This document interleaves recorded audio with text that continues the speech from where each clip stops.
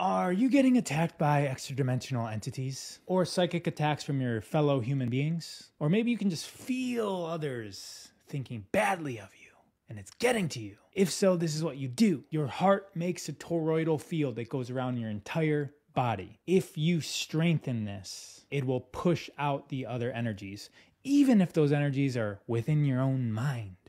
So you can close your eyes, or just simply feel and imagine this field going out and in and spinning around itself as it does it. For me, I like to start in my brain. You might want to start in your heart, but see this field strengthening and growing around you.